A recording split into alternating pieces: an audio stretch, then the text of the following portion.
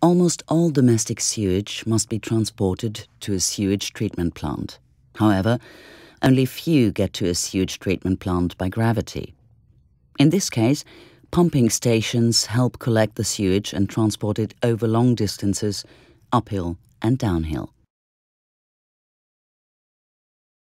Here you will see the functioning of the Wilo EMUport solids separation system, which distinguishes itself from conventional pumping systems by using efficient pumps and showing an optimized immunity to clogging.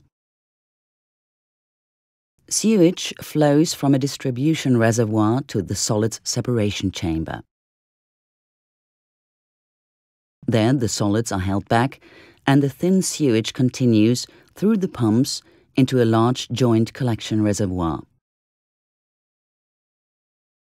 Big shut-off balls will float up and close the inflow at a certain water level. At this moment, there's a signal by a sensor to the collection reservoir for the operation of a pump on one side.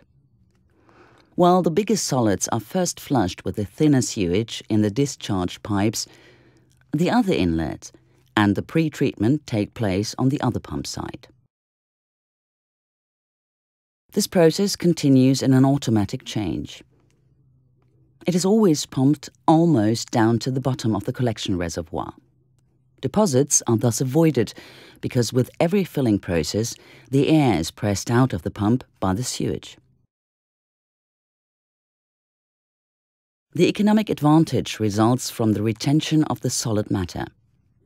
Pumps with small ball passages and a high efficiency can therefore be used.